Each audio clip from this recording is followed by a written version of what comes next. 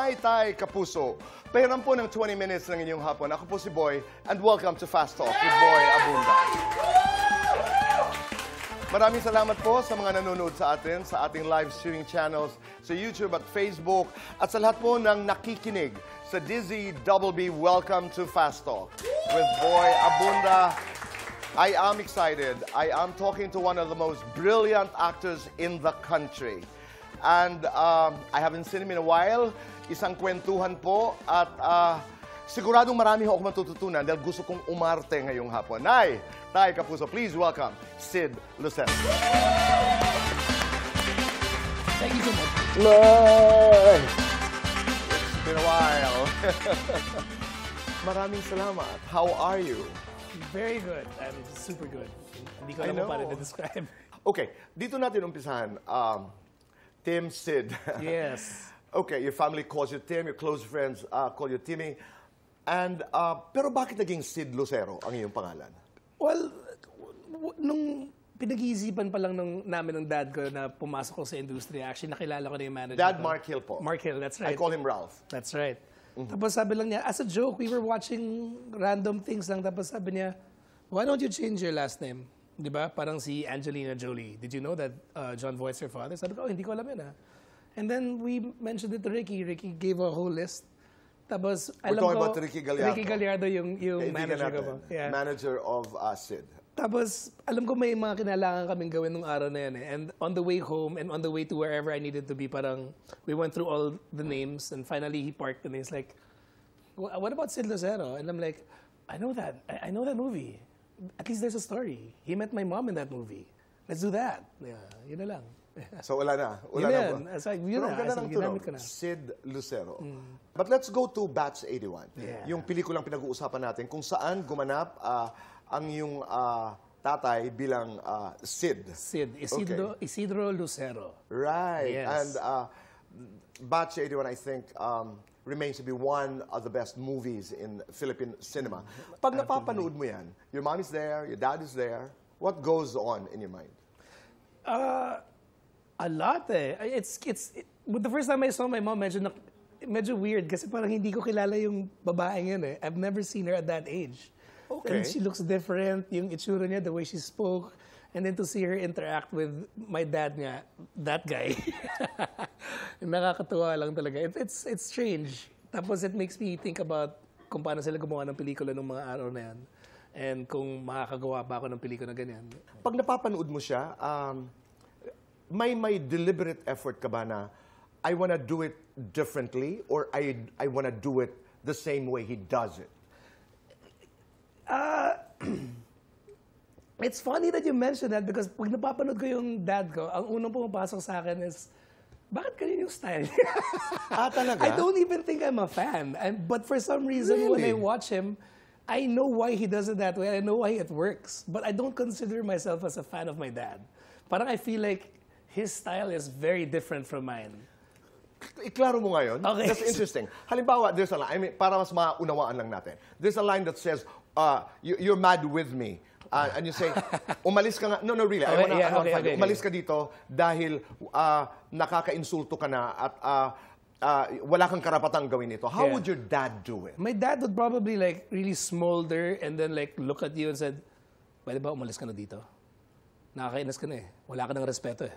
And he'll keep it like that and it's just all the eyes. Okay. But for me, it's more like, I kind of feel it more and I base it on me more because I believe that kung doon ka manggaling as your real self, it becomes more truthful. So it's more like, it sounds more like, pwede ba umalis ka na nga dito? Bastos mo na magsalita eh.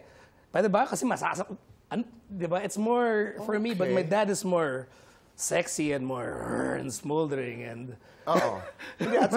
At saka may katahimikan na ganun. Yeah. Na parehong nakakatakot. Kinda edgy to a certain point, no? Ang napansin ko kay Dad, tuwing inaatake niya isang character, it's far from him. He likes to create things from, it's from the things that he looks up to and the things he doesn't like, but it's very far from him. How was he as a father? To you? To me, that's medyo mahirap sagutin, lalo na baka kasi hindi maintindihan ng ibang tao. Pero i-contexto natin. Si Dad kasi was Dad did not have that big of a chance to become a father to me and my sister when we were growing up.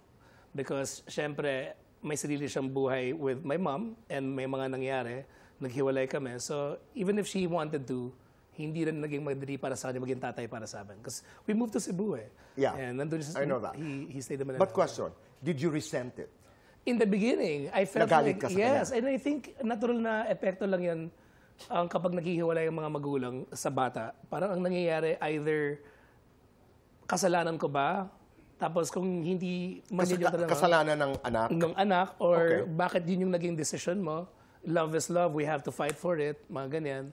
And then, as I grew up, nagmamature din yung pagtingin ko dun sa sitwasyon na yun. Kung Did ano you nangyari. express that? Oh, to yes, Ralph? yes. You did? Yeah, I expressed it to my mom. I expressed it to my dad later on when I was of drinking age na. And then I think without knowing so, hindi ko sinasadya, lumabas din yun sa school. Kasi hindi ko alam. Reaksyon ni Ralph ng tatay mo? Oh, well, my dad was much older and he was talking to someone who was basically walking into manhood. No, but did he understand? Oh yeah, he had He nothing understood the way you were acting Wala to siyang him. masabi. Wala siyang masabi. Let's talk about love before sunrise. Sure. Let's talk about it. I mean, kumusta? Because you're acting with Dennis Trillo, who I think is one of the best actors in this country. I agree. You have a Bea Alonzo. You know, and what's so magical about Dennis? Pagkausap mo, parang wala lang. Wala lang, like, okay. Pero pag pinaarte mo, parang sinasapian, no? You have Dennis, you have a Bea Alonzo, you have an Andrea Torres. How is it? It's fun. That's a kind of environment. Gusto ko talaga yung environment na yun pag umaarte ako eh. Paano ka bilang aktor pag ang ka-eksena mo ay Dennis Trillo dito sa Love Before Sunrise? Okay, I noticed na Dennis is he's smoldering too, and everything's implosive and inside. Nasa loob. Everything's inside, and then he talks with his eyes, and he likes to squeeze every syllable out of every word. Paano? Bale. Just do a line. I want to hear how he does his syllables. Nandiyan po ba si Bea? Pwede ko bang makausap? Parang ganun eh. Ganon, He likes every syllable. So, just to contrast, since yun yung wavelength niya, I try to either go, the cadence is a little bit faster, or there's more life in the way I do it, just to change it. But it has nothing to do with because I think it's better this way. I know. Just to balance out what's happening on the screen. So that's Dennis. What about Bea? Okay, with Bea is different. Never ko pa nakakatrabaho si Bea, and I've met her in passing a number of times before. And hindi ko siya kilala masyado bilang artista. I know that my mom had worked with her before. Tapos I see some of her movies, but in TV not so much because I'm usually working eh. But man, I've never met anyone like her. Talaga? Yeah. Bakit? Paano? I love her. She's amazing. She never feels like she's got anything personal going on because when she's at work, kung ano yung kailangan gawin, yun lang yung kailangan gawin. Kahit kausapin mo siya, wala siyang dinadalang kahit anong baggage from anywhere. What about Andrea? Oh, I love Andrea. That's why I'm so sad because nakatrabaho ko na si Andrea dati. And we had an entire show. Tapos from like lovey-dovey to rawr. So, dinaan na talaga namin lahat ng emotions. And then now, hindi kami nagkaka-eksena. Once lang. Hi, hello lang kami. Tapos bye. I love the girl. Me too. I love her, yeah. She's fantastic. Yeah, no? she's got a lot to give. She's fun to watch here. Yeah. No, at saka that sense of honesty of this girl.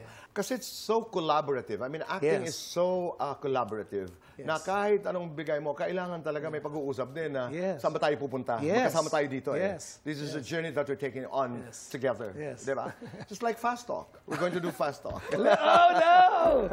This is where I stumbled the last time. I know. We're going to do Fast Talk and we have 2 minutes to do this and our time begins now. Sid o si Sid? Sid. Lucero, Eigenman. Eigenman. Killer smile, killer instinct. Killer instinct. Ponyo, Kanto boy. Kanto boy. Kanto boy. Good boy, pasaway. Pasaway. Bea Andrea. Ay, Bea, married to her eh. Mas pogi, Dennis o ikaw? Dennis, Maghihintay, tatagay.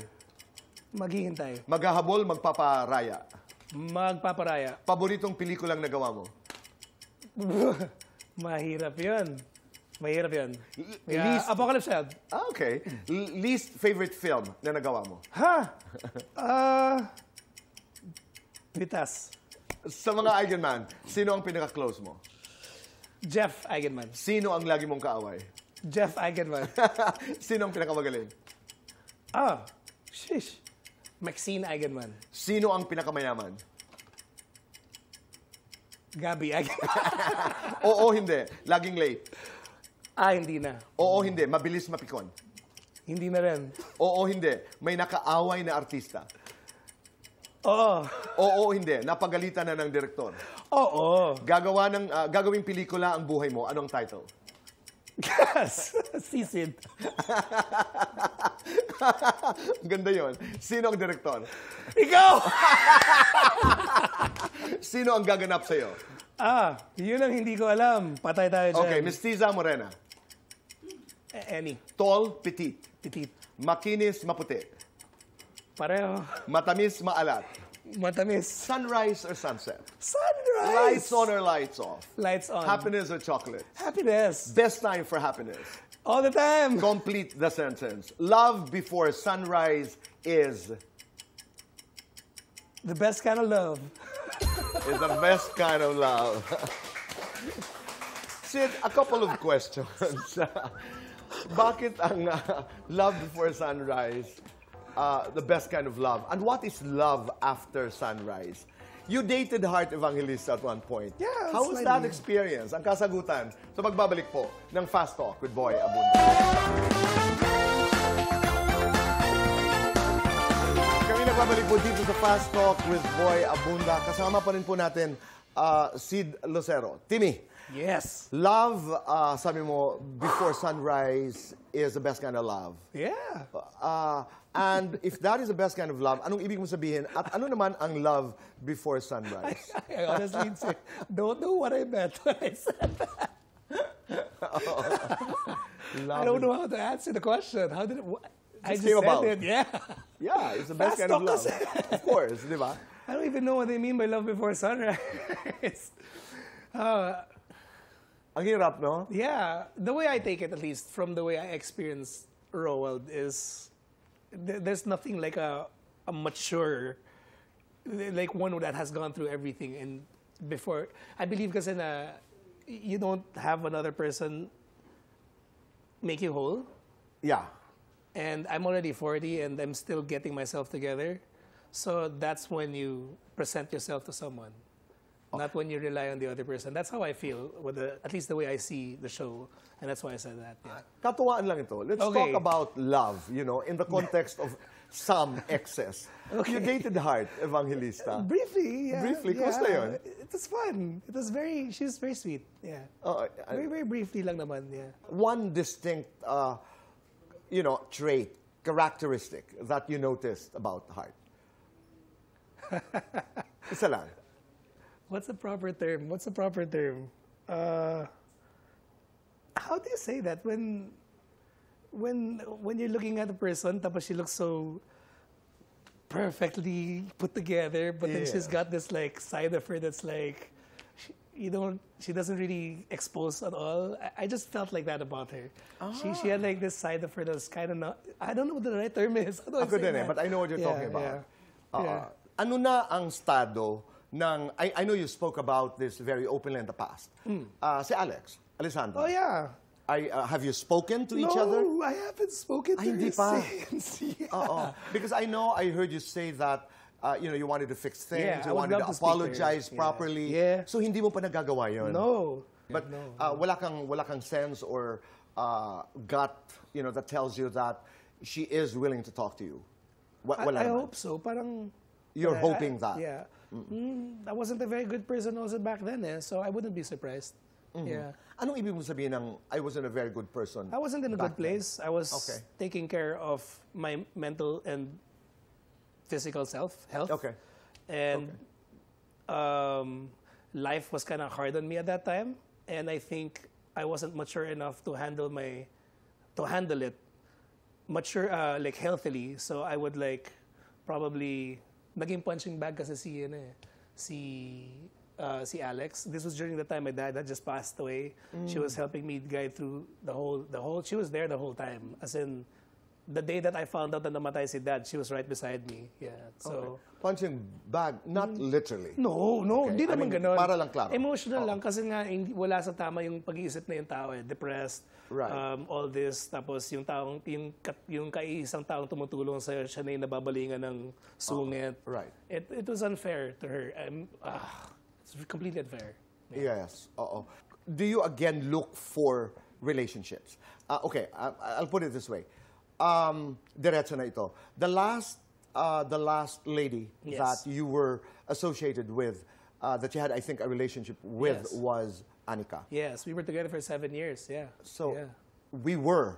So naghiwalay kayo. Yeah, we broke up a little after pandemic. Yeah. Kaya when we were sorry, talking about no, it's okay. I thought I was gonna marry Anika. Honestly, I really thought I was gonna marry her. But let's just say that again, I'm only half of the story, and so I can't just like talk about this right now. But let's just basically what happened was Anika and I found ourselves in a place where time was the best thing for the both of us. She was going through some stuff, and the best thing for her was to change the environment, and that's what she did. She went to Sweden, and she went back to Sweden. And then she found a job there outside the industry, which was also one of the reasons which was troubling her. And me, on the other hand, it was pandemic. We weren't working. My daughter needed to be in school. It wasn't okay, and that hit me emotionally, and in turn affected me psychologically. So we thought that the best thing to do, because I love Anika up to now, but I would rather see her fly and soar than to be with me today and miserable. That's not fun. Wow. Yeah. Thank you for your trust. That was the whole story. I know. Maraming salamat. Yeah. And My pleasure. sana we have another 2 hours to do this. A whole evening, if we could. From acting to love life. Yeah. No, but congratulations again. I mean, invite everybody to support you dito sa Love Before Sunrise. Everybody, my name is Sid Lucero, and I am, with all my heart, inviting you to continue watching Love Before Sunrise. This is at 8:30 in the evening, from Monday to Fridays. And to those who have been waiting, I think next week, I'm in, next Friday. So this is going to be fun. We poured our whole heart and souls into this project, I promise you. I hope you enjoy it. Here's the thing. Meron ho kaming ipapakita sa inyong clip mula po sa Love Before Sunrise. Hindi pa po ito lumalabas. This is a very short scene kung saan makikita natin si Roald at saka si Stella. This is, a confrontation scene between Bea and Sid and Timmy. Titingnan natin at saka gagawin namin ni Sid at tingnan nyo kung sino ho ang mas magaling sa amin ni Bea. Huwag masama niya, Ato. That's because I arrived when I did. Kung nalita ko ng kahit konti, malay ba natin kung anong ginagawa niyong dalawa, di ba? Sinabi ko na sa'yo, di ba wala akong nararamdaman para kay Ato? I saw you, Stella! Okay. Tumingin ako sa kanya once or twice. Tumingin din ako kay Max. Tumingin din ako sa ibang bisita. Bakit yun walang mali siya sa'yo? Wow! Nakatayo ka dun sa likod. Mukhang tatayo ako. Sorry. Ako nakaupo. Okay. 4, 3, 2, 1. Ako daw ang director din. Action! That's because I arrived early, Stella. Mali ba natin kung anong mangyayari sa inyo, kung anong ginagawa niyo, kung bigla ako if I arrive later than usual. Sinabi ko naman sa'yo, wala akong nararamdaman kay Atom. But I saw you, Stella! Okay. Tumingin ako sa kanya once or twice. Tumingin din ako kay Max. Tumingin din ako sa mga ibang bisita. Bakit yun? Wala kang mali siya. Bakit yun? Wala kang mali siya. Wala kang mali siya.